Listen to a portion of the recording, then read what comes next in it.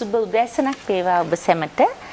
ස්වාධීන රූපවාහිනී තක්ෂිලාව වැඩසටහන තුලින් අද දින අපොස උසස් පෙළ නව විෂය නිර්දේශයට අනුව කෘෂි විද්‍යා විෂය පිළිබඳව ඔබ දැනුවත් කිරීමට අපි සූදානම් වෙන්නේ. මේ සඳහා අද දින පේරාදෙණිය විශ්වවිද්‍යාලයේ කෘෂිකර්ම පීඨයේ පීඨාධිපති මහාචාර්ය කේ සමරසිංහ සහ පේරාදෙණිය විශ්වවිද්‍යාලයේ කෘෂි ඉංජිනේරු දෙපාර්තමේන්තුවේ අංශ ප්‍රධාන ආචාර්ය සනත් අමරතුංග අප සමග එක් වී සිටිනවා. ඔබට මතක ඇති අපි මීට පෙර භෝග වගාවට අවශ්‍ය ජල සම්පාදනය පිළිබඳව කතා කරා. ඒකෙදී අපි වගාවට අවශ්‍ය කරන ජලය දෙන්න පුළුවන් ලින් පිළිබඳවයි අපි කතා කරේ.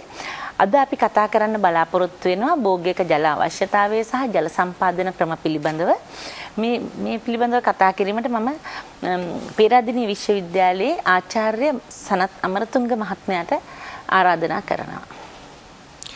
අපි එදා කතා කළා වගේ ජල සම්පාදනය කියන්නේ ඇත්තටම කෘතිමව භෝගයට ජලය සැපීම. අවශ්‍ය ප්‍රමාණයට කෘතිමව භෝගයට ජලය සැපීම තමයි ජල සම්පාදනය කියලා කියන්නේ. එතකොට අපි දැන් මේ ජල සම්පාදනය කරන්නේ මොන දත්ත භාවිතා කළාද කියලා කිව්වොත් හරියටම කිව්වොත් අපි කියනවා පස ශේෂ්ඨධාරිතාවේ සිට ස්ථිර මලානික සංගුණකය දක්වා තියෙන ජල ප්‍රමාණය භාගයක් අඩු වුණාම ඒ කියන්නේ ශාකයට ලබා ගන්න පුළුවන් ජල ප්‍රමාණය තමයි ශේෂ්ඨධාරිතාවේ ඉඳන් ස්ථිර මලානික සංගුණකයේ අතර තියෙන ජල ප්‍රමාණය.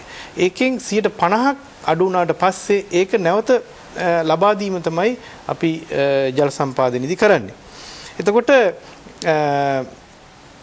අපි ජල සම්පාදනය කරන්නේ ඇත්තටම භෝගයේ වර්ධනය සඳහා පමණක්ද? ඇත්තටම භෝගයේ වර්ධනය සඳහා පමණක් නෙවෙයි.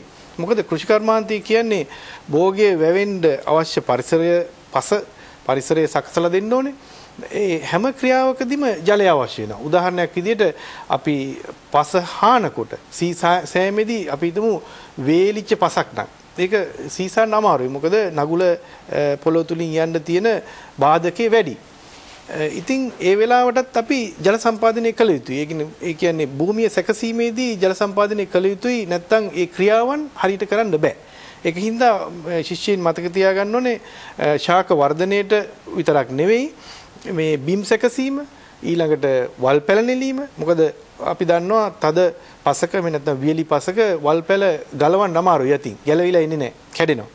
එතකොට අපි ජල සම්පාදනය කරලා තමයි වල් පැල ගලවන්නේ. ඊළඟට පොහොර යොදපු පොහොර කාර්යක්ෂමව ගහට උරන්න නම් පස්සේ වතුර තියෙන්න ඕනේ. ඊට අමතරව භෝග වලට සිදුවන හානිය අවම කරගන්නත් මේ ජලය අවශ්‍ය වෙනවා. හේතුව අපි හිතමු දැන් අර්ථාපල් වගේ ශාකයක් තද පසක අලේ ලොකු වෙලා හැදෙන්න විදියක් නැහැ. මොකද පස් ඈත් වෙලා යන්න බෑ තද වැඩි.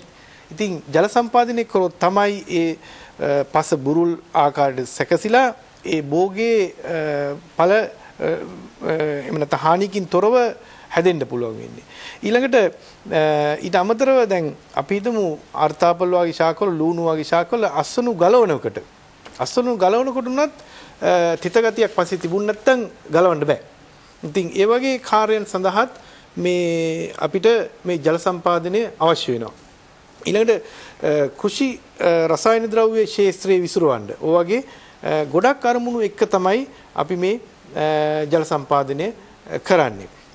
එතකොට අපි දැන් බලමු මෙන්න මේ රූපේ තියෙන ආකාරයට මේ පස්සේ ජලය කොහොමද තියෙන්නේ කියලා.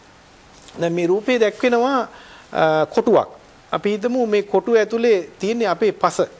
හරි? එතකොට මේ පස්සේ තියෙනවා පස්සාම්පලයේ තියෙනවා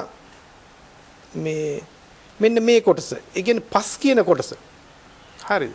ඊට අමතරව තියෙනවා ජලය. නිල් පාට තියෙන ජලය. ඊට අමතරව වාතය තියෙනවා. එතකොට මේ තුනම තියෙනවා අපි මොකක් හරි පස් වොලියුම් එකක් එහෙම නැත්නම් පරිමාවක් අපි ගත්තොත් ඒකේ තියෙනවා පස් පරිමාවක්, ඒකේ තියෙනවා ජල පරිමාවක්, ඒකේ තියෙනවා වාතය පරිමාවක්. එතකොට මේ විදිහට තමයි පස සැකතිලා තියෙන්නේ. අපි දැන් ඉස්සෙල්ලා මම කිව්වා අපි ජල සම්පාදනය කරන්නේ ෆීල් කැපැසිටි නැත්නම් ශේෂ්ඨධාරිතාවයේ සහ ස්ථිර මලානික සංගුණකය අතර 50% අතර කොටස තමයි පුරවන්නේ කියලා. අපි බලමු මොකද්ද මේ ශේෂධාරිතාවය කියලා කියන්නේ? මොකද්ද සන්තුප්ත පසක් කියලා කියන්නේ? මොකද්ද මේ ස්ථිර මලානික සංගුණකයේ තියෙන පසක් කියලා කියන්නේ? මෙතන තියෙන රූපේ තියෙනවා සන්තුප්ත වෙනු පසක්. මේ තියෙන්නේ සන්තුප්ත වුණු පසක්. දැන් මේකේ ඕගලන්ට පේනවා මේ පස් අංශු තියෙනවා. ඊළඟ වතුර තියෙනවා. නිල් පාට තියෙන වතුර. ඊළඟට වතුර මේ ඕගලන්ට පේනවා මේ ගලාගෙන පල්ලෙහාට යනවා. මේ සම්තෘප්ත වුණු පසක් ඒකට අපි කියනවා දරන්න බැරි තරම් වතුර තියෙනවා. මේක අපි නිකන් පැත්තකින් තියලා තිබ්බොත් මේ ගුරුත්වාකර්ෂණ නිසා මේකෙන් ජලයේ කොටසක් ඉවත් වෙනවා.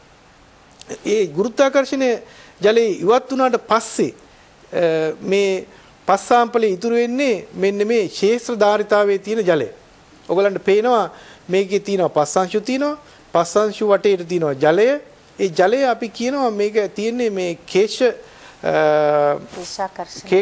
කේශාකර්ෂණ ජලය කියලා. ඒ කියන්නේ පස් කැටිති අතර තියෙන කේශික නල ජලයෙන් පිරීලා තියෙනවා කියන. එතකොට මේකේ අර ගලාගෙන යන ජලය නෑ. ඒ ටික දැන් ඉවත් වෙලා ඉවරයි. ඊට එතකොට තියෙන කේශාකර්ෂක ජලය පස් අංශු සහ වායු අවකාශය. ඔයගලන්ට පේනවා මෙතන පොඩි වායු අවකාශ ටිකක් මේකේ දකින්න ලැබෙනවා. එතකොට මේ තමයි ශේෂ්ත්‍ර ධාරිතාවේ තියෙන පසක ස්වභාවය. ඒකේ ජලය තියෙනවා ඇති වෙන්න ඊළඟට වාතයේ කොටසක් තියෙනවා පස් අංශු තියෙනවා. එතකොට මේ ශේෂ්ත්‍ර ධාරිතාවේ පසක ජලය තියෙන ජල ප්‍රමාණය කිසිම බාධකයකින් තොරව එහෙම නැත්නම් කිසිම ආතතියකින් තොරව මේ ශාකයට ලබා ගන්න පුළුවන්.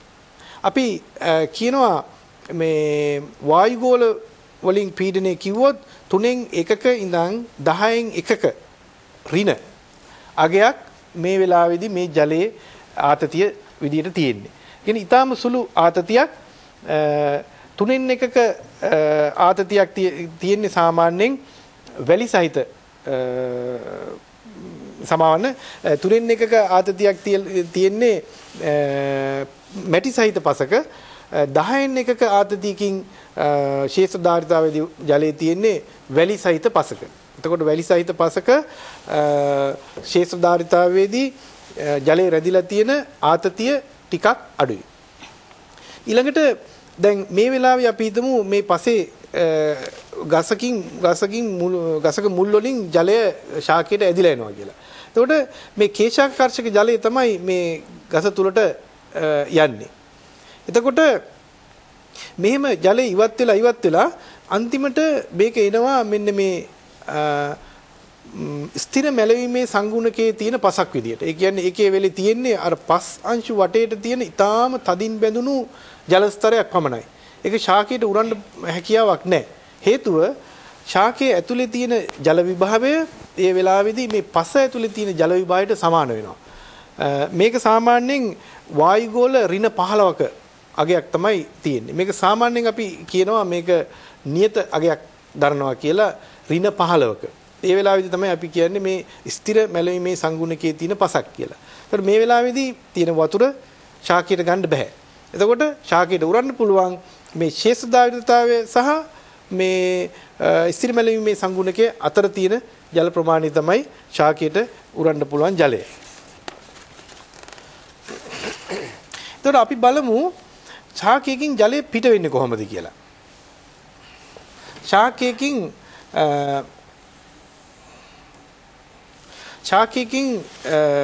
ජලය පිට වෙන ආකාරය මෙන්න මේ රූප සටහනේ පෙන්눔 කරලා තියෙනවා. අපි හිතමු දැන් මේ තියෙන ශේෂ්ත්‍රයේ සිටවපු ගස්. හරිද? එතකොට මේ ලොකු ඊතලෙන් තියෙන්නේ මේ ශේෂ්ත්‍රයට වැටෙන වැස්ස. ඔය ඊතලේ ප්‍රමාණයෙන් මේ ලැබෙන වතුර ප්‍රමාණය මේ රූපේ නිරූපණය කරනවා. එතකොට ගොඩක් අපි හිතමු මේ ශේෂ්ත්‍රයට ගොඩක් වහිනවා. හරි? එහෙම නැත්නම් වතුර ලැබෙනවා. ඒ ලැබෙන වතුර ඔක්කොම පොළොව ඇතුළට යන්න බෑ. හේතුව පොළොව ඇතුළට වතුර යන වේගය තීරණය කරන්නේ පසේ ස්වභාවයෙන්. ඒකේ තියෙන වයනින්, ඒකේ තියෙන සංඝටක වලින් තමයි තීරණය කරන්නේ. එතකොට පස ඇතුළට ගලාගෙන යන්න බැරි තරම් වේගයකින් වතුර ලැබෙනකොට ඒ ඉතුරු වතුර ටික පස මතු පිටින් අපදාවේ විදිහට ගලාගෙන එනවා. ඒ කොටස තමයි මේ දක්වලා තියෙන්නේ හරස් ඊතලයෙන්. එතකොට සාපේක්ෂව සෑහෙන ප්‍රමාණයක් මේ වැස්සෙන් ලැබෙන ජලය අපදාවේ විදිහට ඉවතට යනවා. හේතුව පස තුලට ජලය ගමන් කිරීමේ වේගය සාපේක්ෂව අඩු නිසා. එතකොට පස තුලට යන වතුරට අපි බලමු මොකද වෙන්නේ කියලා. කොටසක් පසෙන් උරා ගන්නවා. ඊට පස්සේ තව කොටසක් මේ අපිට අවශ්‍ය වෙන මූල මණ්ඩල ගැඹුරෙන් පහළට ගලාගෙන ගිහිල්ලා පසේ තියෙන සම්තෘප්ත වතුර කලාපයට එහෙම නැත්නම් අපි කියන භූගත ජල මට්ටම කියලා එකතු වෙනවා. හරිද? එතකොට දැන් මේ ශාකයට ලබා ගන්න පුළුවන් වතුර විදිහට අපි මේ සඳහන් කරන්නේ මේ මූල මණ්ඩලයේ රැඳිච්ච ජලය විතරයි. මේ ඩීප් පර්කොලේෂන් එහෙම නැත්නම් ගැඹුරු වැස්සුමෙන් භූගත ජලයට එකතු වෙච්ච ජලය එහෙම නැත්නම් අපදාවෙන් ක්ෂේත්‍රයෙන් ඉවතට ගිය ජලය ශාකයේ ප්‍රයෝජනට ගන්න බෑ. එතකොට අපි වර්ෂාපතනය ගැන කතා කරනකොට අපි කියන සඵල වර්ෂාපතනය කියලා මේ ජල සම්පාදනයේදී හේතුව අපි ලොකු ගොඩක් වැස්සට මේ ඊතලින් පෙන්නවා වගේ වැස්සට අපිට ජල සම්පාදනයේ සඳහා මේ භාවිතා වෙලා තියෙන්නේ සුළු කොටසක් පමණයි. එහෙම නැත්නම් අපි ඒකට කියනවා වර්ෂාපතනයේ සඵල වර්ෂාපතනය විතරයි. හරිද? ඊට පස්සේ මේ ලැබෙන පොළොවට ලැබෙන ජලය ආකාර දෙකකින් ක්ෂේත්‍රයෙන් ඉවතට වායු ගෝලයට යනවා. එකක් තමයි කෙලින්ම පොළවෙන් වාෂ්පීකරණය වෙනවා. මොකද අපි දන්නවා සූර්යාලෝකය ඊට පස්සේ මේ පරිසර තත්ත්වයන් උෂ්ණත්වය ආර්ද්‍රතාවය ඒවා මගින් තීරණය කරනවා කොයිතරම් වේගයකින් පොළවෙන් එළියට වාෂ්පීකරණය වෙනවද කියලා. දැන් මේ රූපේ ගත්තොත් එම ඒ කොටස මෙන්න මේ ඊතලෙන් දක්වලා තියෙනවා. කෙලින්ම පසෙන් වායු ගෝලයට නිදහස් වෙන කොටස. ඊට අමතරව තව කොටසක් මේ ගසේ පත්‍ර වලින් එහෙම නැත්නම් පූටිකා තුලින් එළියට යනවා. අපි ඒකට කියනවා උත්සේදනය කියලා. එතකොට පොළවෙන් යන කොටසට අපි කියනවා ඉවපොරේෂන් එහෙම නැත්නම් වාෂ්පීකරණය කියලා. එතකොට ක්ෂේත්‍රයකින් වාතයට ජලය යන ප්‍රධාන මාර්ග දෙක තමයි වාෂ්පීකරණය සහ උත්සේදනය. එතකොට අපි ওই දෙක එකතු කරලා කතා කරනවා උත්සේදන වාෂ්පීකරණය කියලා. ඒක තමයි පොළවෙන් වාෂ්පීකරණයෙන් එහෙම නැත්නම් වායු ගෝලයට නිදහස් වෙන ජලය වෙන්නේ.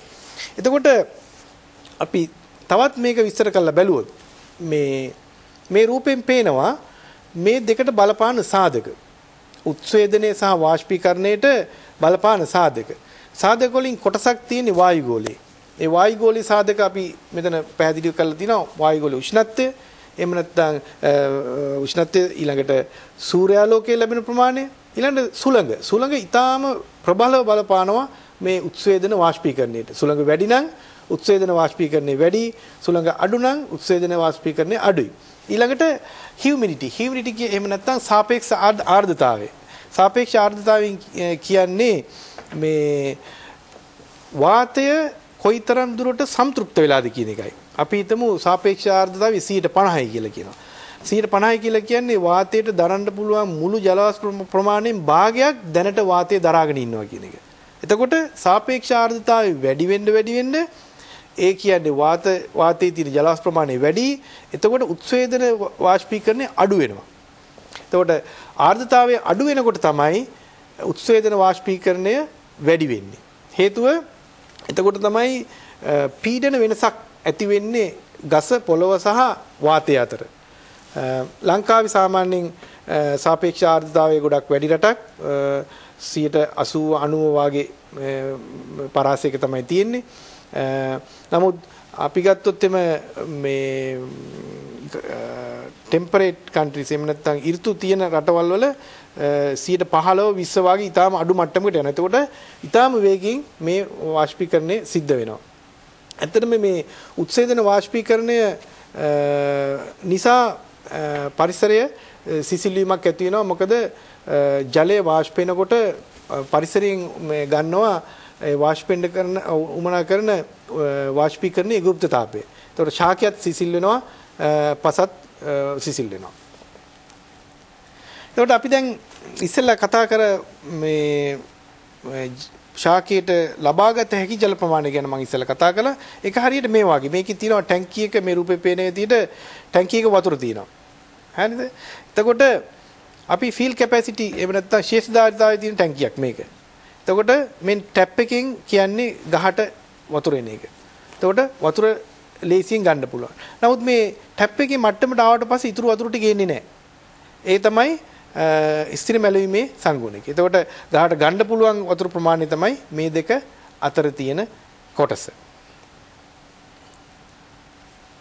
එතකොට දැන් අපි කතා කළා ශාකයකට ජලය ලැබෙන විදි වාරි ක්‍රම වලට අමතරව වැස්සෙන් තව එක විදියකින් ජලය ලැබෙනවා පාංශු පැතිකඩින්. මේව නැත්තම් පස ඇතුළට වැස්සෙන් ගිය වතුර පස තුලින් හරහට ගලාගෙන ගිහිල්ලා මේ ලැබෙන ජලය. ඒකත් අපි මේ භෝගයට ස්වාභාවික ලැබෙන ජලය විදියට සලකනවා. වර්ෂාපතනයේ සහ පාංශු පැතිකඩින් ලැබෙන ජලය. එතකොට දැන් ඔය දෙකින් ලැබෙන ජලය මදි වුණොත් තමයි අවශ්‍ය ප්‍රමාණයට මදි වුණොත් තමයි අපිට මේ ජල සම්පාදනය කරන්න වෙන්නේ භෝගයේ අවශ්‍යතාවයට. එතකොට දැන් අපි බලමු මේක කොහොමද අපි හොයාගන්නේ? කොච්චර මේ ජල ප්‍රමාණයක් අවශ්‍ය වෙනවද භෝගයකට කියලා. දැන් මම ඉස්සෙල්ලා ඔයගලන්ට විස්තර කළා භෝගයක ජලය භූමියෙන් වාෂ්පෙන විදි. ඒකට කියනවා අපි වාෂ්පීකරණ උත්සේදනය. එහෙම නැත්නම් උත්සේදන වාෂ්පීකරණය. එතකොට මීට අමතරව ශාකයේ පාවිච්චි වෙන්නේ නැද්ද ජලය ඇතුලේ? ශාකයේ පරිවෘත්ති ක්‍රියා සඳහා ඒවට පාවිච්චි වෙන ජල ප්‍රමාණයක් තියෙනවා. නමුත් මේ උත්සේදන වාෂ්පීකරණයෙන් පිට වෙන ජල ප්‍රමාණයත් එක්ක සංසන්දනය කරපුවාම මේ ශාකයේ තුල පරිවෘත්තීය ක්‍රියා සඳහා අවශ්‍ය වෙන ජල ප්‍රමාණය ඊටාම කුඩයි. ඒක අපි ප්‍රමාණයක් විදිහට කිව්වොත් 101ක් විතර තමයි යන්නේ උත්සේදන වාෂ්පීකරණයෙන් ප්‍රමාණය. ඒකින්ද අපි ඒක ගණන් ගන්නෑ. අපි ජල සම්පාදන අවශ්‍යතාවය ගණනය කරනකොට අපි කෙලින්ම භෝගයේ ජල අවශ්‍යතාවය විදිහට එහෙම නැත්නම් පාරිභෝගික ජල අවශ්‍යතාවය කියලා කියනවා. කියන ගහට ජීවත් වෙන්න අවශ්‍ය ජල ප්‍රමාණය විදිහට අපි උත්සේදන වාෂ්පීකරණය කෙලින්ම සමානයි කියලා හිතනවා. මොකද 101ක් වගේ පොඩි ප්‍රමාණයක් තමයි පරිවෘත්තීය ක්‍රියාවලට යන්නේ. එතකොට දැන් මේ ප්‍රමාණය විතරක් ඇතිද? අපි ජල සම්පාදනය කරොත් අපි මේ තියරිටිකලි ගත්තොත් පේන්න ඕන මේ ටික විතරක් ඇති වාෂ්ප වෙන ටික දුන්නාම ඇති වෙන්නේ. නමුත් මීට අමතරව ඒ ජලයේ සපයන විට සිදුවන අපතේ යන ජල ප්‍රමාණයත් අපි සපයන්න ඕනේ. ජලයේ අපතේ යන විදි මම ඉස්සෙල්ලා කිව්වා අපදාවේ විදියට යන්න පුළුවන්. එහෙම නැත්නම් ගැඹුරු වැස්සුම විදියට යන්න පුළුවන්. එහෙම නැත්නම් ශේෂ්ත්‍රයට වතුර එවනකොට ඒ එන මේ ජල මාර්ගවල සිදුවෙන හානි වෙන්න පුළුවන්. එතකොට භෝගයේ ජල අවශ්‍යතාවය තියෙනවා. එහෙම නැත්නම් පාරිභෝගික ජල අවශ්‍යතාවය කියලා කියනවා. ඒක ET වලට සමානයි. එහෙම නැත්නම් උත්සේදන වාෂ්පීකරණයට සමානයි. ඊට අමතරව ශේෂ්ත්‍රයට කෙලින්ම ජලය ආවට පස්සේ සිදුවෙන හානි තියෙනවා. ඒ හානි එකක් තමයි ගැඹුරු ඇසුම, අනික අපදාවෙන් වෙන හානි. ඊට අමතරව ශේෂ්ත්‍රයට ජලය ගෙනියන මාර්ග පද්ධතිවල තියෙන ජලය අපතයන්. ඒතකොට මේවත් අපි භෝගයකට ලබා දෙන්න ඕනේ. ඒ භෝගයේ සිටුවර කාලය තුල මේවත් අවශ්‍යතා. මොකද ඒවා අපිට සම්පූර්ණයෙන් 100%ක් මේ ජලය අපතේම වළක්වන්න විදියක් නැති හින්දා. ඊට අමතරව විශේෂ ජල අවශ්‍යතා කියලා මේ කොටසක් අපි ශාක වලට හඳුන්ලා දෙනවා. ඒක තමයි දැන් භෝගයේ සිටුවන්න ඉස්සෙල්ලා බිම් සකස් කිරීමේදී. එහෙම නැත්නම් ඊට සම්බන්ධ ශේෂ්ත්‍රය සකස් කිරීමට සම්බන්ධ ක්‍රියාකාරකම් වලට එහෙම නැත්නම් අස්වරු නෙලීමේදී අල භෝග වගේ මේ භෝගයක් ගත්තොත් අපි අස්වරු නෙලන්න කලින් ජලය දාන්න ඕනේ. මොකද ගහට අවශ්‍ය ඉඳ නෙමෙයි අලේ ගලව ගන්න අවශ්‍ය ඉඳ. ඒතකොට ඒ ඔක්කොම එකතු කරපුවාම තමයි මේ භෝගයක ජල සම්පාදන අවශ්‍යතාවය අපිට ගණනය කරන්න පුළුවන් වෙන්නේ. දැන් අපි මේ තිරේ දිස් වෙන විදිහට අපි මේක මේ ඉක්වේෂන් එකකින් එහෙම නැත්නම් සමීකරණයකින් පෙන්නුවොත් ජල භෝගයේ ජල අවශ්‍යතාවය සමාන වෙනවා පාරිභෝගික ජල භාවිතය CU කියලා consumptive use. ඒ කියන්නේ ET evapotranspiration කියන එක. එහෙම නැත්නම් උත්සේදන වාෂ්පීකරණය එකතු කිරීම ජල සම්පාදනයේදී ජල හානිය application loss එක AL කියලා කියනවා. ඒක ආකාර දෙකක් තියෙනවා. ශේෂ්ත්‍රය තුලදී වෙන හානිය සහ ශේෂ්ත්‍රයට ජලය ගෙන යාමේදී වෙන හානිය.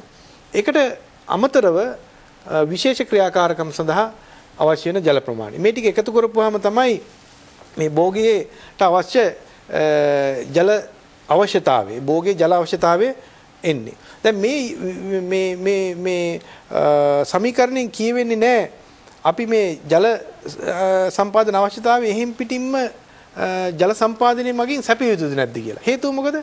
හේතුව තමයි මේ ජල අවශ්‍යතාවය මේ උනාට වැස්සෙන් සහ පාංශු පැතිකඩෙන් මේ ශේෂ්ත්‍රය තුළට ජලය එන්න පුළුවන්.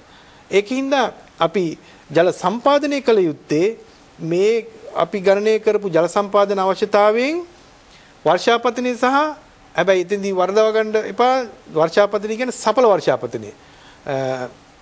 අපදාවේ සහ ගැඹුරු වැස්සුම අතෑරලා මූල මණ්ඩලයේ තැම්පත් වුණ වැස්ස නිසා මූල මණ්ඩලයේ තැම්පත් වුණ වතුර ප්‍රමාණය එකතු කිරීම ඒ ශේස්ත්‍රයට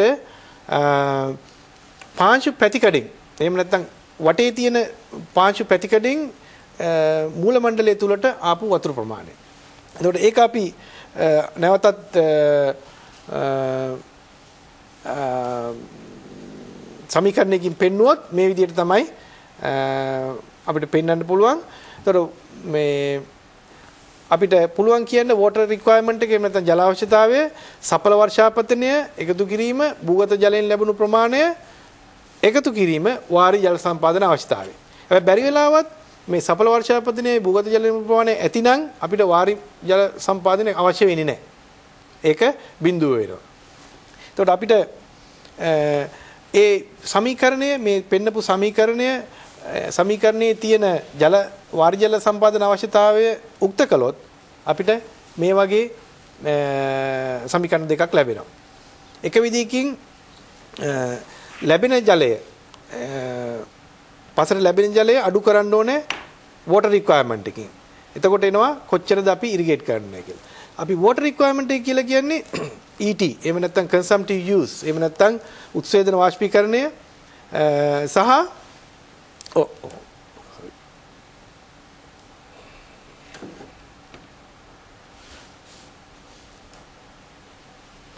උත්සේදන වාෂ්පීකරණය සහ වාරි මාර්ගයේදී සිදුවෙන ජලහානිය සහ අමතර ක්‍රියාකාරකම් සඳහා හම්බෙච්ච වතුර ප්‍රමාණය අවශ්‍ය වෙන වතුර ප්‍රමාණය ඒකෙන් අඩු කරන්න ඕනේ වර්ෂාවෙන් සඵල වර්ෂාපතනයෙන් ලැබුණු ජල ප්‍රමාණය සහ පාංශු පැතිකඩින් ඒ ශේෂ්ත්‍රයට ලැබුණු ජල ප්‍රමාණය. හරි. දැන් අපි බලමු වාරි ක්‍රම ගැන. දැන් අපි ගොවි මහත්මයෙක් තමන්ගේ ශේෂ්ත්‍රයට වාරි මාර්ග ක්‍රමයක් අනුගමනය කරන්න බලාපොරොත්තු වෙනවා නම් ඒකෙදි සලකා බල යුතු කරුණු වගේක් තියෙනවා. එකක් තමයි මේ වායුගෝලීය සාධක. ඒ කියන්නේ වායුගෝලීය සාධක කියලා අපි ගන්නවා ඒ ප්‍රදේශයට ලැබෙන වර්ෂාපතනය, සූර්යාලෝකය, ඊළඟ සුළඟේ ප්‍රවේගය, ඊළඟ උෂ්ණත්වය, ඊට පස්සේ සාපේක්ෂ ආර්ද්‍රතාවය. මේවා අපි බලන්න ඕනේ අපේ මොකද අපි යොදන වාරි මාර්ග ක්‍රමය මේ තත්ත්වවලට ගැලපෙනවාද කියන එක. එතකොට වාතයේ තියෙන ගතිගුණ, සූර්යාලෝකය, වර්ෂණය, උෂ්ණත්වය, සාපේක්ෂ ආර්ද්‍රතාවය. ඊට අමතරව පාංශු සාධක බලන්න ඕනේ. භූගත ජල මට්ටමේ ගැඹුර, ඊට පස්සේ ලබාගත හැකි ජල ප්‍රමාණය, ඊට පස්සේ පස මතු පිට ඇති ශාක ආවරණයේ ප්‍රමාණය, ඊළඟට පසේ මේ තියෙන ලොම් පසද්ද, වැලි පසද්ද, මැටි පසද්ද ඒ කරුණු ටික සලකා බලන්න ඕනේ. අපි කියනවා දැන් අපි හිතමු මේක වැලි පසක් නම් අපිට සමහර වාරි මාර්ග ක්‍රම අපි හිතමු අපි දැන් ඉස්සරහට ඉගෙන ගන්නවා වැලි මේ බේසම් ක්‍රමයට ජලය සැපීම. ඒ වගේ එකක් දාන්න බෑ. මොකද වතුරේ ඉක්මනටම ගලාගෙන එනවා පොළොව තුලට. ඒ වගේම තද පසක් තියෙන එහෙම නැත්නම් තද මැටි පසක් තියෙන එකකට මතු පිට වාරි මාර්ග ක්‍රමයක් යෙදුවොත් ඒක පස තුලට උරන්න ලොකු කාලයක් යනවා. ඒකින්ද සුදුසු වෙන්නේ නැහැ. ඒක නිසා අපි මේ වායුගෝලීය සාධක සහ පාංශු සාධක දෙකම සලකාලා බලලා ඊට පස්සේ ගොවි මහත්මයාගේ ආර්ථික තත්ත්වය මේ කියන ඔක්කොමත් එක්ක එයාට මේ ශේෂ්ත්‍රය දාන්න පුළුවන් වාරි ක්‍රමයට යන වියදම. ඒ ඔක්කොම සලකලා බලලා තමයි වාරි ක්‍රමයක් තීරණය කරන්න වෙන්නේ.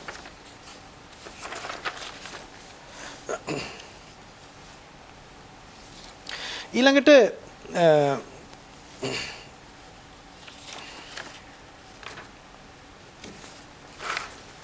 අපි බලමු මේ වාරි මාර්ග ක්‍රම මොනවද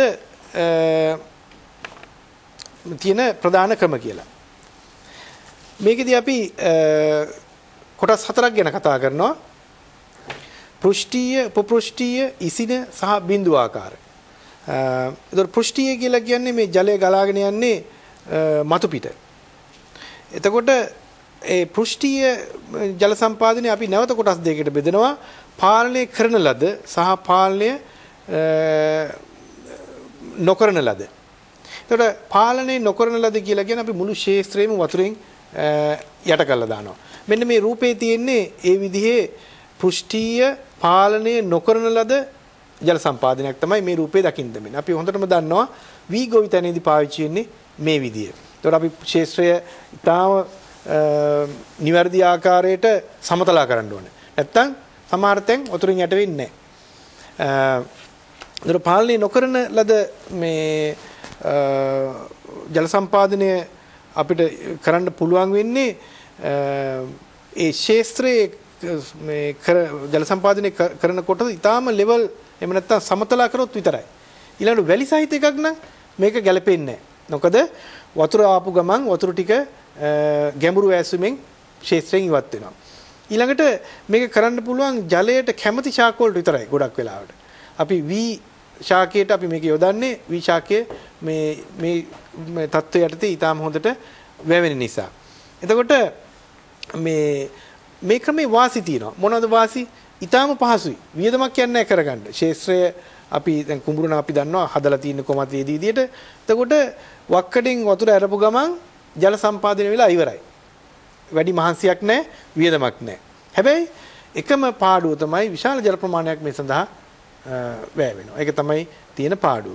ඒතකොට අපි බලමු දැන් පාලනය කරන ලද පෘෂ්ඨීය ජල සම්පාදන ක්‍රම මොනවද කියලා. මේ යටතට වැටෙනවා තීරු ජල සම්පාදනය, ගිල්ලූ පාත්ති, කාණු, ඇලි සහ වැටි. එතකොට දැන් මේකත් මේ පාලනය කරන ලද නමුත් අර ගොඩාක් වතුර යන විදි මේවා. ඒ කියන්නේ ඒ ශේත්‍රයේ નિયમિત කොටසක් වතුරෙන් පුරවන්න ඕනේ. දැන් මෙන්න මේ රූපේ පෙන්වන්නේ මේ පෘෂ්ඨීය පාලනය කරන ලද ජල සම්පාදන ක්‍රමයක තීරු ජල සම්පාදනය කියන එක. දැන් ඔයගොල්ලන්ට පේනවා මේකේ පොඩි වැටි වලින් මේ ශේත්‍රය බෙදලා තියෙනවා. ඒ වැටි ඇතුලේ කොටසේ තමයි ගස් හදලා තියෙන්නේ. ඒ ටික අපි තීරුවක් විදිහට සම්පූර්ණයෙන් ජලයෙන් යට කරනවා සුළු වෙලාවකට වතුර පසට උරා ගන්නකම්.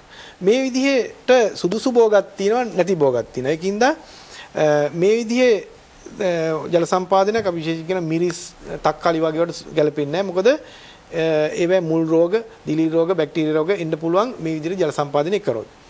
නමුත් මේක එක ක්‍රමයක් මුළු ශේත්‍රයේම මට්ටම් කරගන්න බැයි නම් අපි තීරු වලට වෙන් කරලා ඒ කැලල වතුරෙන් පිරවීම තමයි තීරු ජල සම්පාදනය කියන්නේ. මේකෙම එක තව වෙන විදියක් අපි කියන ගිල්ලු පාති ක්‍රමය කියලා. ඒකෙදි කරන්නේ තීරු වගේමයි. නමුත් පාත්තියම ගැට්ටක් දාලා වෙන් කරලා ඒක පාත්තියම වතුරෙන් යට කරනවා. මේ වගේ ඒවා අපි කරනවා ලූණු වලට ඒ වගේ සමහර භෝග වලට අපි මේ ක්‍රමය පාවිච්චි කරනවා. ඊළඟට මේකෙම තව ක්‍රමයක් තමයි කාණු ජල සම්පාදනය කියන්නේ. ඒතර පාත්තියක් වගේ මැද කෑල්ලක් තියෙනවා. මේ රූපේ පේන විදිහට දැන් මේ හොඳයි මිරිස් තක්කාලි වගේ. මොකද ශාකයේ කෙලින්ම වතුරට යට වෙන්නේ නැහැ. දෙපැත්තේ තියෙන කාණුව දෙක වතුරෙන් පුරවපුවාම ඒ උරණ ජලයෙන් තමයි ශාකයට ජලය ලැබෙන්නේ. ඒකින්ද ජලයට වැඩි අකමැති ශාකවලට මේ පෘෂ්ඨීය පාලනය කරන ලද මේ කාණු ජල සම්පාදනය ගැලපෙනවා. ඊළඟට ඊටාම බහුලව වියලි කලාපේ පාවිච්චි කරන්නේ ඇලි සහ වැටි ක්‍රමය. මේ රූපයෙන් පේනවා මේ ඇලි සහ වැටි ක්‍රමයට කරන ජල සම්පාදනය. ඒකේ මේ ඇලියේ තමයි වතුර යවන්නේ. ඇලිය කියලා කියන්නේ පහත් කොටස. වැටියේ තමයි ගස් පේලියට සිටවලා තියෙන්නේ. එතකොට ඇලියේ වතුර ගලාගෙන යනකොට ඒ උරණ ජලය තමයි ජල සම්පාදනයට පාවිච්චි වෙන්නේ. මේකෙදිත් අපි ශේත්‍රයේ ඉහළ කෙළවරේ ඉඳන් ජලය සපයලා පහළට ඒ ඇලිය දිගේ වතුර ගලාගෙන යන්න පුළුවන් විදිහට නිවැරදිව සකසා ගත යුතුයි. ඊළඟට අපි කතා කරනවා දැන් මේ කතා කරේ පෘෂ්ඨීය ඒවා ගැන. එතකොට උපපෘෂ්ඨීය ජල සම්පාදනය. එහෙම නැත්නම් මේ පොළොව යටින් බට දාලා පොළොව යටින් සවිවර බට වලලලා කරන ජල සම්පාදනය. මේකෙදි වාසි ගොඩයි. මෙතන රූපෙන් පේනවා මේ කළු පාටට තියෙන්නේ ඒ නලය. ඒක සිදුරු සහිත නලයක්. උඩ තියෙන්නේ භෝගය. ඒ පොළොව යටින් වලලලා මේවා ඒ බට තුලින් වතුර එවනවා. එතකොට උත්සේදන වාෂ්පීකරණයෙන් වෙන ජල හානි ඊටම අඩුයි. මොකද පසේ උඩ කෙළවර වියලි ස්වරූපයක් ගන්න නිසා එතනින් වාෂ්පීකරණය අඩු හින්දා. නමුත් මේකේ වියදම වැඩි. ඊළඟට අපි කතා කරමු ඉසින ජල සම්පාදන ක්‍රම. ඒකේ තියෙනවා ප්‍රධාන වශයෙන් ස්ප්‍රින්ක්ලර් ජල සම්පාදනය. මේක අපි මම හිතන්නේ ශිෂ්‍යයෝ ගොඩක් මේ දන්නවා මොනවද මේ ක්‍රමය කියලා. මේකේ තියෙන ප්‍රධාන නලය, ඊට පස්සේ පාර්ශ්වික නල, ඊට පස්සේ තියෙනවා සිරස් නල. ඒ සිරස් නල උඩ තමයි නැසින්න. එහෙම නැත්නම් ජලයේ විසිරුවන හිස තියෙන්නේ. මේ තියෙන්නේ ඒ ජල විසිරුවන හිසවල් ආකාර. මේකේ කොටස් දෙකක් තියෙනවා. එහෙම නැත්නම් ජලයේ විදින නොසල් දෙකක් තියෙනවා. එකක් දුරට විදින එක, අනික ළඟට විදින එක. ඒ ආකාරයෙන් තමයි ශාස්ත්‍රයේ යුනිෆෝමිටි එක එහෙම නැත්නම් ඒකාකාරී බව තියාගෙන තියෙන්නේ. එතකොට මේ ස්ප්‍රින්ක්ලර් වලම තව જાතියක් තියෙනවා මයික්‍රෝ ස්ප්‍රින්ක්ලර්. එහෙම නැත්නම් ක්ෂුද්‍ර නැසිනි. මේකෙන් වෙන්නේ අර ස්ප්‍රින්ක්ලර් ක්‍රමයේම තමයි. හැබැයි ඊටාම පොඩි ඒරියා එකකට තමයි වතුර විදින්නේ. මේක සමහරවිට මයික්‍රෝ ස්ප්‍රින්ක්ලර් එහෙම නැත්නම් මිනි ස්ප්‍රින්ක්ලර් කියලා හඳුන්වනවා. මේකත් බහුලව භාවිතා වෙනවා භෝග වගාවේදී. මේ එක ශාකයක් මුලට ජලය ලබා දීමට තමයි අපි මේ මයික්‍රෝ ස්ප්‍රින්ක්ලර් කියන જાතිය පාවිච්චි වෙන්නේ. ඒතකොට ලොකු ස්ප්‍රින්ක්ලර් එකකට වඩා මේකෙදි ජලය අපත යාම අඩුයි. මොකද ගහ මුලට විතරයි අපි ජලය දෙන්නේ. සාමාන්‍ය ස්ප්‍රින්ක්ලර් ක්‍රමයේදී මුළු ශේෂ්ත්‍රෙම අපි ජලය දානවා. එතකොට මේ තියෙන්නේ ඒ විදිහට මයික්‍රෝ ස්ප්‍රින්ක්ලර් එහෙම නැත්නම් මිනි ස්ප්‍රින්ක්ලර් වලින් උද්‍යාන වගාවකට ජලය දීම. ඔයගොල්ලන්ට පේනවා මේ තෙත් වෙලා තියෙන ගහ යට විතරයි. එතකොට මේ ක්‍රමේදී ජලය යෙදීමේ කාර්යක්ෂමතාවය සාමාන්‍ය ස්ප්‍රින්ක්ලර් ක්‍රමයට වඩා වැඩි. එතකොට ඊට අමතරව තියෙනවා බිඳු ආකාරයට ජලය මේ යෙදීම. අපි දන්නවා මේකට අවශ්‍ය වෙනවා මේ විමෝචකය කියලා කොටසක්. මේ නිල් පාට තියෙන විමෝචකයේ සවි කරලා තියෙන්නේ නලයකට. නලය ඇතුලේ ජලය යනවා. විමෝචකයෙන් බිඳු විදියට ශාකයේ මුලට අවශ්‍ය ජල ප්‍රමාණය ලබා දෙනවා. එතකොට ඒ විමෝචකය බටේටම සවි කරන ලද ආකාරයකුත් තියෙනවා. ඒ කියන්නේ බටයක් අපි ගත්තොත් මේකේ තනින් තන විමෝචක හදලම තියෙනවා. වෙනම හයි කරන්න අවශ්‍ය නැහැ. අපි ඒකට කියනවා ඩ්‍රිප් ටේප් කියලා. ඒතර මේ තියෙන්නේ කෙසෙල් වගාවකට ඒ විදිහට උදපු ඩ්‍රිප් ඉරිගේෂන් සිස්ටම් එකක්. ඊට අමතරව තියෙනවා මේ බබ්ලර් ඉරිගේෂන් කියලා එකක්. ඒකෙදි කරන්නේ නිකන් මේ උල්පතකින් වාගේ නිකන් බටයක් කෙරවලින් වතුර ගහ මුලට ගලාගෙන යන එක. මේක බිඳුආකාර ජල සම්පාදනයට වඩා වෙනස් වෙන්නේ මේකේ විමෝචකයක් නැහැ. ඒක නිසා සිර වෙන්න තියෙන ඒ කියන්නේ විමෝචකයක් තියෙනකොට විමෝචකයේ ඇතුලේ තියෙන චූටි සිදුරක් ඒක සිර වෙන්න තියෙන මේ අවස්ථාව වැඩි. නමුත් මේ ක්‍රමයේදී බබ්ලර් ඉරිගේෂන් එහෙම නැත්නම් උල්පත් විදියට ජලය ලබා දීමේදී ඒ සිරීමේ ප්‍රවණතාවය අඩුයි. ඊළඟට මේ ඉසින ජල සම්පාදන පද්ධතියක සහ මේ බිඳු ආකාර ජල සම්පාදන පද්ධතියක අපිට පුළුවන් මේ ෆර්ටිලයිසර් එහෙම නැත්නම් ශාක පෝෂක ප්‍රධාන නලයට ඇතුල් කරන්න ජල නලයට. මේ තියෙන්නේ ශාක පෝෂක ඇතුල් කරන ප්‍රධාන මාර්ග ක්‍රම මේ තුනක්. මේ තියෙන ප්‍රධාන නලය. ඒතකොට ශාක පෝෂකයේ භාජනයකට දිය කරලා දාපුවාම මේකෙන් ජල පහරකින් මේ කොටසක් මේ ප්‍රධාන නලයට ඇතුල් වෙනවා. ඒතකොට මේ විදිහට මුළු ශේෂ්ත්‍රය පුරාම අපිට පුළුවන් පෝෂක යොදන්න. මේ තියෙන මේ විදිහට කරන මේ විදියක්. කියන්නේ මේ ඝන පෝෂක දිය කරලා දියරයක් විදිහට මේ නිල් පාට ටැංකියට දාපුවාම මෙතන තියෙන ප්‍රධාන නලයට අවශ්‍ය ප්‍රමාණයට ඒක ඇතුල් වෙනවා. ඊට අමතරව තියෙනවා විශේෂ ජල සම්පාදන ක්‍රම කියලා අපි දන්නවා මුට්ටි වැලලීම. මුට්ටියක් ගහක් යට වලලා ජලයෙන් පුරවන එක. ඊට අමතරව අපි සාමාන්‍ය විදිහට හෝස් එකක් පාවිච්චි කරලා ජලය යොදන එක. මේවත් සුළු ප්‍රමාණයෙන් කෘෂිකාර්මාන්තයේදී බහුලව භාවිතා වෙනවා. මේ ටික තමයි අපි උසස් පෙළ නිර්දේශයේ ජල සම්පාදනය යටතේ ප්‍රධානව විස්තර කරන ක්‍රම. අපි ඊළඟට බලමු සත්ත්ව පාලනය පිළිබඳව මහාචාර්යතුමාගෙන් විමසලා ගවීන් පෝෂණය සඳහා අපි මීට පෙර කතා කරා.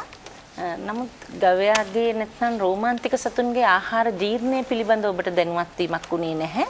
ඒ සඳහා අපි දැන් සූදානම් වෙන්නේ රෝමාන්තික සතුන්ගේ ආහාර ජීර්ණය සිදුවන්නේ කොහොමද? රෝමාන්තික සතුන් වැඩි බහුලව ආහාර වශයෙන් ගන්නෙ මොනවද? ඒ පිළිබඳ මහාචාර්යතුමාගෙන් කරුණු විමසන්න. මහාචාර්යතුමනි, රෝමාන්තික ආහාර ජීර්ණය පිළිබඳ අපේ දරුවන් දැනුවත් කිරීමට ඔබට දැන් අවස්ථාව.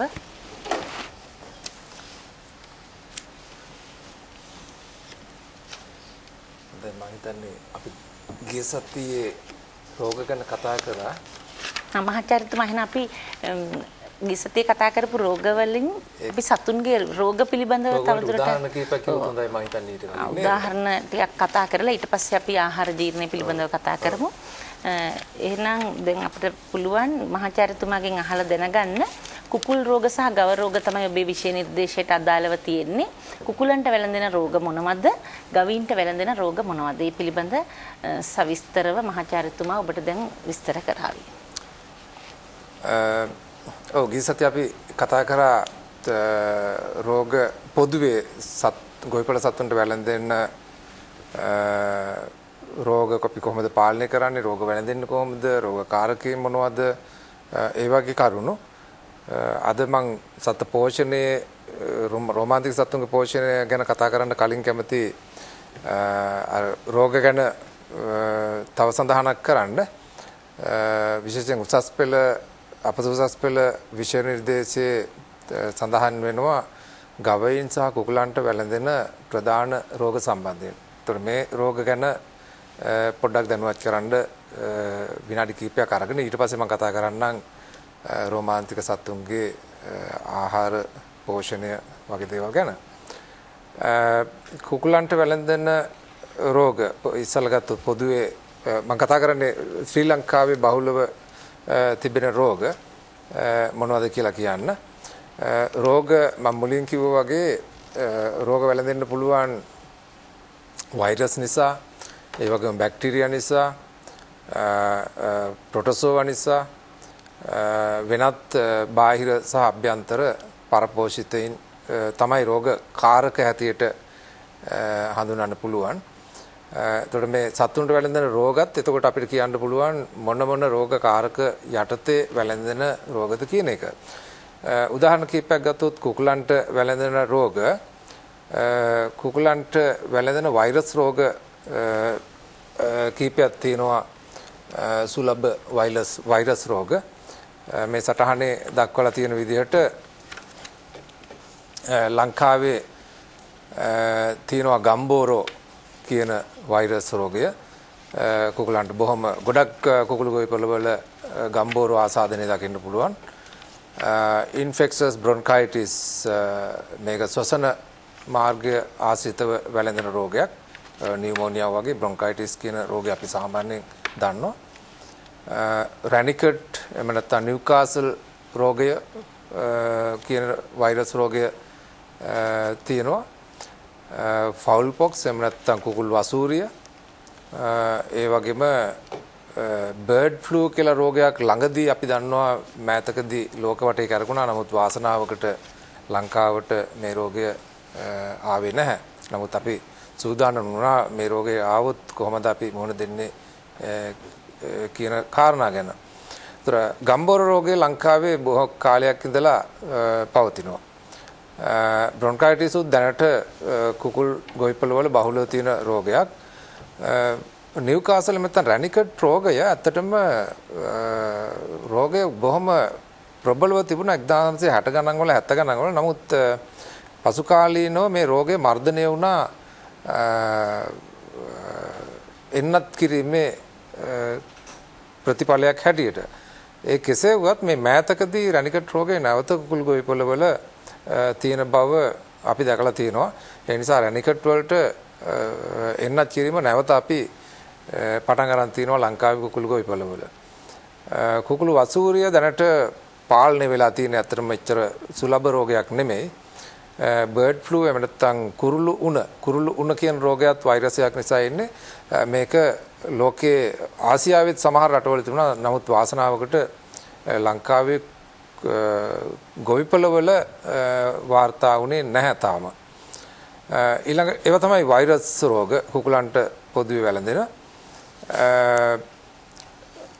බැක්ටීරියා රෝග හැටියට ප්‍රධාන රෝග දෙකක් ලංකාවේ තියෙනවා. එකක් තමයි සල්මොනෙල්ලා එහෙම නැත්නම් පුල්ලෝරම් කියන රෝගය. අනිත් එක තමයි කොලරාව. කුකුල් කොලරා, ෆවුල් කොලරා කියලා කියනවා. මේකනොත් ගොඩාක් සුලභ එක තමයි අතනම සල්මොනෙල්ලා. සල්මොනෙල්ලත් පසු කාලීනව එච්චර තරමක් දුරට මර්ධනය වෙලා තිබුණේ අතනම සල්මොනෙල්ලා එහෙම නැත්නම් පුල්ලෝරම් කියන රෝගය ගොඩාක් වසංගත තත්ත්වයේ තිබුණා 1970 ගණන් වල. නමුත් ඊට පස්සේ රෝගය පාලනය වුණා. නමුත් මෑතකදී නැවත සැලමොනෙල්ලා කියන රෝගය හිසෝසවල තියෙනවා. ඒගොල්ලන්ට සමහරවිට මේ දරුවෝ දැනුවත් වෙලා ඇති පසුගිය අවුරුදු දෙක විතර කාලය තුලදී ලංකාවේ කුකුළු ගොවිපළවලට විශාල තර්ජනයක් වුණා. විශේෂයෙන් අභිජනන කුකුළු ගොවිපළවල ලොකු සත්තු ගොඩාක් මිය ගියා. ගොඩාක් අභිජනන ගොවිපළවල් වහන්න සිද්ධ වුණා මේ සැලමොනෙල්ලා ආසාදනය නිසා. මේ නිසා ලංකාවේ ලොකු ප්‍රශ්නයක් ආව ඇත්තටම පසුගිය අවුරුද්දේ කුකුල් පැටවු හිඟයක් ඇති වුණා. මොකද අභියන්න ගොවිපළවල් වහලා දාපු නිසා කුකුල් පැටවුන්ගේ මිල ගොඩාක් වැඩි වුණා. ඒ වගේම බිත්තර සහ මස් නිෂ්පාදනය ගොඩාක් අඩු වුණා පසුගිය අවුරුදු දෙකේ. උදාහරණයක් කියනවා නම් කුකුළු පැටියෙක් ඒ දවස්වල රුපියල් 50ට විතර තිබුණු කුකුළු පැටියෙක් රුපියල් 160ට 180ට 200ට ගියා මේ හිඟේ නිසා. මේකට හේතු වුණේ සැලමොනෙල්ලා ආසාදනය. නමුත් ප්‍රතිකාර කිරීම සහ අනිකුත් රෝග පාලන කටයුතු නිසා සැලමොනෙල්ලා ආසාදනය දැන් තරමක් දුරට නැවත ආපසු අඩු වෙලා තියෙනවා. සෞඛ්‍ය පැත්ත කුකුල් ගොවිපළ ටිකක් හොඳ වෙලා තියෙනවා. ඒතකොට මේ රෝග දෙක තමයි බැක්ටීරියා ආසාදන හැටියට ගොඩක් සුලභ ලංකාවේ කුකුල් ගොවිපළවල කුකුලන්ට ආසාදනය වෙනවා. ඊළඟට පරපෝෂිත ගත්තොත් ලෝකේ පුරාම ලංකාවේ විතරනේ ලෝකේ ඕනම රටක හැමතැනම කුකුලන්ට වැළඳෙන ප්‍රධාන පරපෝෂිත රෝගය තමයි කොක්සිඩියෝසිස්. කොක්සීඩියා කියලා කියන්නේ ප්‍රොටෝසෝවාවෙක්. ඒක ශෛලීය පරපෝෂිතයෙක් ශරීරය තුළ අභ්‍යන්තරව ජීවත් වෙන. එතන මේ පරපෝෂිතය නිසා කොක්සිඩියෝසිස් කියන රෝගය වැළඳෙනවා. කොක්සිඩියෝසිස් කොච්චර ව්‍යාප්ත වෙලාද කියලා කියනවා නම් ලෝකේ කිසිම ගොවිපළක් නැහැ කොක්සිඩියෝසිස් වලින් තොර. කොක්සිඩියෝසිස් ආසාදනයේ බිඳුවයි කියලා කියන්න පුළුවන් කුකුල් ගොවිපළක් ලෝකේ නැති තරම්. එච්චරට මේ රෝගය ව්‍යාප්ත වෙලා තියෙනවා. නමුත් මේ රෝගකාරකම නැත්නම් පරපෝෂිතය නිසා වෙන හානිය එච්චර ලොකු නැහැ. ලංකාවේ කුකුල් ගොවිපළ ගත්තොත් එහෙම කුකුල් ගොවිපළ ඕන එක කොක්සිඩියෝසිස් තියෙනවා. නමුත් කොක්සිඩියෝසිස් රෝගී තත්වයට කුකුලන් වැටෙන්නේ බොහොම කලාතුරකින්. මොකද අර මං පහුගිය සැරේ කිව්වා වගේ ආසාදිත කාරකය රෝග කාරකය ශරීරය තුළ තිබුණාට අනිකුත් තත්ත්ව ඒකට ගැලපෙන්නේ නැත්නම් රෝගයක් විදිහට ඒක එළියට එන්නේ නැහැ. කොක්සීඩියා කියන පරපෝෂිතය ශරීරය තුළ ජීවත් වෙලා හිටියට කොක්සීඩියෝසිස් කියන රෝග තත්ත්වය පිටට පෙන්වන්නේ නැහැ. යම්කිසි අනිකුත් සාධක එකට එකතු වෙනක. ඊළඟට පණු රෝගත් සුලභයි කුකුලන්ට විශේෂයෙන් එලිමහනේ ඇති කරන කුකුලන්ගේ ජීර්ණ පද්ධතිය ආශ්‍රිතව පණුවන් ජීවත් වෙනවා. එතකොට පණුවන් නිසා රෝගී තත්ත්වයන්ටපත් වෙනවා. ඒතර මේවා තමයි කුකුලන්ට වැළඳෙන ප්‍රධාන රෝග. මේන් එකක් මං පෙන්වන්න ගත්තා මේ රූපසරහන් පේන විදියට ෆවුල් පොක්ස් කියන කුකුල් වසූරිය. මොකද කුකුල් වසූරිය මම මේ තෝරලා ගත්තේ කුකුල් වසූරිය ඉතාමත් පහසුවෙන් ඕන කෙනෙකුට අඳුර ගන්න පුළුවන් රෝගයක්. අනිකුත් රෝග දැන් ගම්බෝරෝ නිව්කාසල් වගේ රෝගයක් සාමාන්‍ය පුජ්‍යලයකට ගොවි මහතෙකුට අඳුර ගන්න බෑ. සතා රෝගී කියලා අඳුර ගන්න පුළුවන්. නමුත් මේක ගම්බෝරෝද මේක නිව්කාසල්ද නැත්නම් බ්‍රොන්කයිටිස්ද කියලා අඳුර ගන්න ටිකක් අමාරුයි පශු වෛද්‍යවරයෙක්ගේ උදව්වක් නැතුව. නමුත් කුකුල් වසූරිය වගේ රෝගයක් පහසුවෙන් අඳුර ගන්න පුළුවන්. මේක අර අපිට මිනිස්සෙන්ට මේ වැළඳෙන පැපොල රෝගය වගේ රෝගයක්.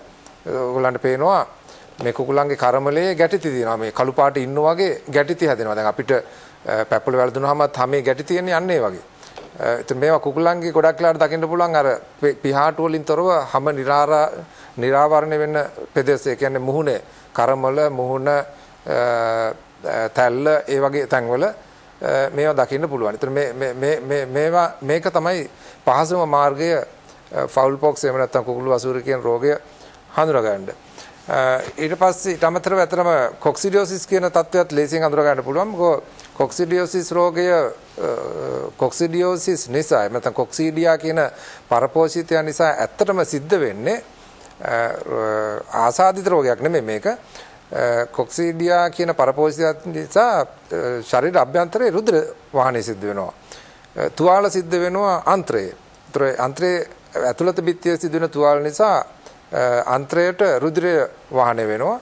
ඒතර මේ රුධිරය මල ද්‍රව්‍යات එක්කලා එළියට එනවා. ඒතර ඒ නිසා කොක්සීඩියෝසිස් කියන කොක්සීඩියා ටිකක් වැඩිපුර ඉන්නවා නම් කුකුලන් එමෙන්න සත්තු කොක්සීඩියෝසිස් කියන රෝග තත්ත්වයට පාත්‍ර වෙලා තියෙනවා නම් අනිවාර්යයෙන්ම රුධිරය මිශ්‍ර මල ටිකක් දියාරු තත්ත්වයෙන් බඩ යන තත්ත්වයෙන් පාචන තත්ත්වයෙන් මල ද්‍රව්‍ය පිට වෙනවා. එතකොට රතු පාට දියාරු මල ද්‍රව්‍ය පේනවා නම් අතුරුණුව තුල අනිවාර්යෙන් ඔබ දැනගන්න ඕන මේ සතුන්ට කොක්සිඩියෝසිස් කියන රෝග තත්ත්වය තියෙනවායි කියන එක.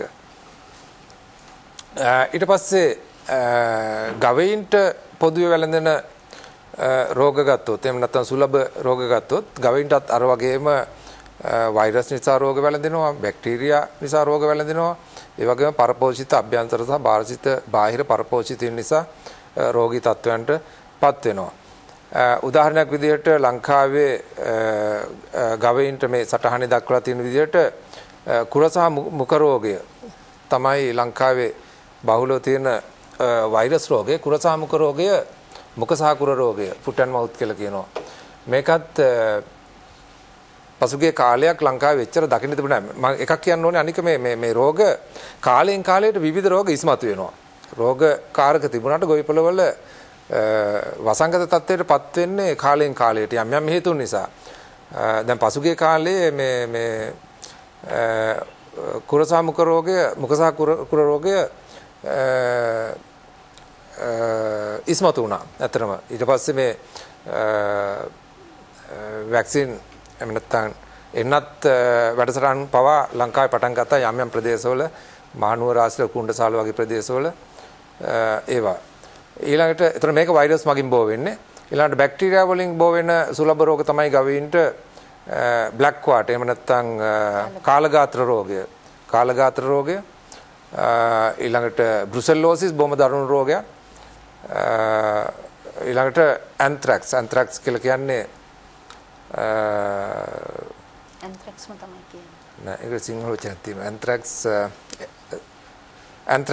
ඇන්ත්‍රැක්ස් බෘසෙලෝසිස් බ්ලැක් ක්වාට් ඔය රෝග තුන තමයි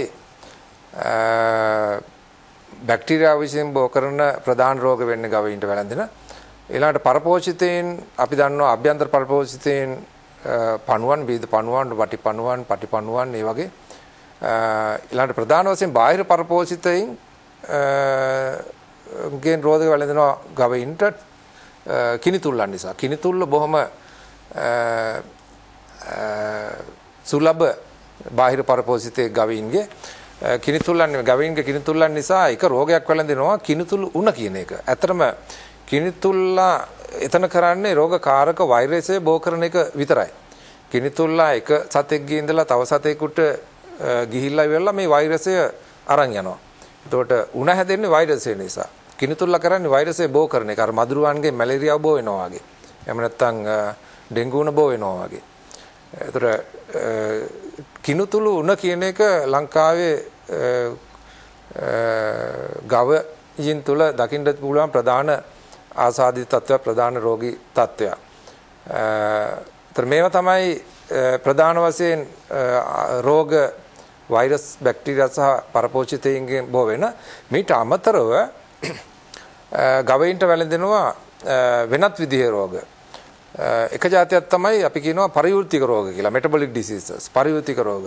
පරිවෘත්තික රෝග වලට හේතුකාරක වෙන්නේ ඇත්තටම වෛරස්වත්, බැක්ටීරියාවත්, එහෙම නැත්නම් ප්‍රොටෝසෝවාවත් ඒ වගේ රෝග කාරකයක් නෙමෙයි. සතාගේ ශරීරය තුළ සිද්ධ වෙන පරිවෘත්තික ක්‍රියාදාමයේ මොනවා හරි අසමතුලිතකම් නිසා එහෙම නැත්නම් අයෝග්‍යකම් නිසා විවිධ අසහනාකාරී තත්වයන් ඉස්මතු වෙනවා. ඒතකොට මේවා අපිට රෝගී තත්වයක් විදිහට එළියට පේනවා. මේවා ප්‍රධාන පරිවෘත්තීය රෝග දෙකක් අපිට හඳුනා ගන්න පුළුවන්. එකක් තමයි බ්ලෝට් කියලා කියනවා. නැත්නම් බඩ පිපුම. බඩ පිපුම කියන එක සාමාන්‍යයෙන් අපිටත් හැදෙනවා ඉඳලා හිටලා. බ්ලෝට් බඩ පිපුමට හේතු වෙන්නේ ඇත්තටම ආහාර මාර්ගය තුල ප්‍රධාන වශයෙන් රූමණය ඇතුලේ ගවයින්ගේ වායුව පිරෙනවා ගෑස්. වායුව එකතු වෙලා පිම්බෙනවා. ඒක තමයි බඩ පිපුම කියලා කියන්නේ. ඒතර වායුව එකතු වෙලා පිම්බුණාට පස්සේ සතාට ඒක ගොඩාක් අසහනකාරී වෙනවා. එතකොට සතාගේ සම්පූර්ණ එදිනෙදා ක්‍රියාකාරීත්වය ඇන හිටිනවා. සතාට කන්න බෑ, කැම රුචියක් නැහැ, ඇවිදින්න බෑ, ක්‍රියාශීලී නැහැ. ඉතින් එමුණාම සතා පීඩනයේ යට තියෙන්නේ. එතකොට සතාගේ නිෂ්පාදනය අඩු වෙනවා. ඒතර මොකද්ද බ්ලෝට් වලට හේතුව? එහෙම නැත්නම් පිපුමට බඩ පිපුමට හේතුව ඇතුලේ ගෑස් හැදීම. ඇයි ගෑස් හැදෙන්නේ? ගෑස් හැදෙන්නේ ගොඩක් වෙලාවට ආහාරයේ තියෙන යම් යම් ආහාර සංඝටක ආහාර ගත දේවල් අයෝග්‍ය නිසා. සමහර ආහාර වර්ග කාපුවාම ගොඩක් වායුව නිෂ්පාදනය ගෑස් හැදෙනවා. රනිල පත්‍ර ගොඩක් වෙලාවට ඒ වගේ වෙලාවට කරන්න ඕනේ. එතකොට ඒ ආහාරය දීම නවත්තන්න ඕනේ. ඒ වගේම ගෑස් අයින් කරන්න ඕනේ. වට ක්‍රම තියෙනවා. ගොඩක් වෙලාවට බ්ලෝට් හැදුනහම නම් කරන්නේ තෙල් ටිකක් බොන්න දෙනවා සතාට පානය කරන්න තෙල් වර්ගයක්. එතකොට කරන්නේ අර ඇතුලේ තෙල් ගිල්ල ඇවිල්ලා ගෑස් පෙන හැදිලා පිම්බෙන ගතිය අඩු කරනවා. ඊළඟ එකක් තව එකක් තියෙනවා කිරි උණ කියලා කියනවා. කිරි උණ කියලා මේ නම් කරාට මිල්ක් ෆීවර් කිරි උණ කියලා නම් කරාට ඇත්තටම උණක් නැහැ. සතෙක්ගේ ඇඟ ඇතුලේ උෂ්ණත්වය වැඩි වෙන්නේ නැහැ මේක උණ කියලා හැඳින්වුවාට. නමුත් අපි රෝගී තත්ත්වය හඳුන්වනවා කිරි උණ කියලා. කිරි උණ හැදෙන්නේ ප්‍රධාන වශයෙන් වැඩි කිරි නිෂ්පාදනයක් තියෙන සත්තු ගොඩක් ලපටි තෘණ වර්ග, රනිල වර්ග ආහාරයට ගත්තාම ඒවයි තියෙන කැල්සියම් ප්‍රමාණය අඩු වෙනවා. සතා කිරි නිෂ්පාදනයට ඕන කරන කැල්සියම් ප්‍රමාණය ලැබෙන්නේ නැහැ. ඒතර මේ කැල්සියම් ඌනතාවය ප්‍රධාන වශයෙන් කැල්සියම් සාවිනත් khනිජ ඌනතාවය නිසා තමයි කිරි උණ කියන තත්ත්වය ඇති වෙන්නේ. ඒතකොට මේක උණක් නෙමෙයි, ආසාදනයක් නෙමෙයි. නමුත් පරිවෘත්තීය ක්‍රියාදාමයේ සිද්ධ වෙන යම් වෙනස්කමක්. ඒතර මම මුලදීම ගිය සතියේ කිව්වා රෝගයක් කියලා කියන්නේ සතෙක්ගේ සාමාන්‍ය ක්‍රියාපටිපාටියෙන් අපගමනය වීමක් කියලා. ඒතර මේවත් ඒ වගේ අපගමනය වීමක්. ඊළඟට වෙනත් දේවලුත් රෝග හැටියට අපි හඳුනා ගන්නවා ගවයන් තුළ. ඒක හොඳ උදාහරණයක් තමයි මැස්ටයිටිස්. එහෙම නැත්නම් බුරුළු ප්‍රදාහය. බුරුළු ප්‍රදාහය කියලා කියන්නේ ඇත්තටම එක්කෙනෙකුට කියන්න පුළුවන් ඒක රෝගයක් නෙමෙයි කියලාත්. මේක නිකන් අර ඇඟේ තුවාලයක් හැදලා නැත්නම් ගෙඩියක් හැදලා පැසවලා ඉදිමිලා තියෙනවා වගේ තත්ත්වයක්. බුරුළු ප්‍රදාහය කියලා කියන්නේ ඒක බුරුල්ල ඉදි වෙනවා. යම් හේතුන් නිසා. බුරුළු ප්‍රදාහයට යම්කිසි එක හේතුවක් නැහැ ඇත්තටම. බුරුල් ප්‍රදාහය සිද්ධ වෙන්න පුළුවන් විවිධ හේතු නිසා. බුරුල්ලට සිද්ධ වෙන භෞතික හානි වීම, පටල කැඩීම්, කිරිදවීම එච්චර හොඳට කරේ නැත්නම් බුරුල් ප්‍රදාහය ඇති වෙන්න පුළුවන්. ඊට පස්සේ ද්විතීයික බැක්ටීරියා ආසාදනය වෙන්න පුළුවන්. විවිධ හේතු විවිධ බැක්ටීරියා ආසාදනය වෙන්න පුළුවන් විවිධ වර්ගවල. ඒ නිසා කොහොම හරි අන්තිමට වෙන්නේ බුරුල්ල ඉදිමෙනවා, තුවාල හැදෙනවා. ඒ වගේ තත්ත්වයක් එනවා. එතකොට කිරි නිෂ්පාදනය අඩු වෙනවා. අනිත් ගොඩක් වෙලාවට බුරුල් ප්‍රදාහයේදී වෙන්නේ ද්විතීයික ආසාදන සිද්ධ වෙන බැක්ටීරියා වලින්. එතකොට ඒ තුලින් එක සතෙක් විතර තව සතෙකුට ආසාදනය පැතිරෙන්නත් පුළුවන්. ඒතර මේවා තමයි ගවයින්ට වැළඳන ප්‍රධාන රෝග වෙන්නේ. එතකොට රෝගයක් වැළඳුණු වෙලාවකට ඇත්තටම කරන්න ඕන රෝගේ වැළඳිලා නම් රෝගයට ප්‍රතිකර්ම කරන්න ඕන. බැක්ටීරියා රෝගයක් නම් ගොඩක් වෙලාවට අපි කරන්නේ ප්‍රතිජීවක දෙනවා. වෙනත් රෝග වලට වෙනත් දේවල් තියෙනවා. වෛරස් රෝගයක් නම් අපි එන්නත් කරනවා. ඒ මගින් රෝග ප්‍රතිකාර කරන්න ඕන රෝගය තවදුරටත් පැතිරීම වැළැක්වීම සඳහා. මහාචාර්යතුමනි අපිට අද දින ගව පාලනය පිළිබඳ තවදුරටත් කතා කරන්න කාල වේලාව ඉතිරි වෙලා නැහැ වගේ මං හිතන්නේ. රූමන ජීර්ණය ගැන අපි කතා කරා. නැවත දිනක ඔබට රූමනයේ ජීර්ණය කොහේද සිදුවන්නේ කියන එක අපි පැහැදිලි කරලා දෙන්නම්. අපිට දැනට ලැබී ඇති කාල වේලාව මෙතනින් නිම වන නිසා ඔබ සැමට සුබ දිනයක් ප්‍රාර්ථනා කරමින් අපි ඔබෙන් සමුගන්නම්. ආයුබෝවන්.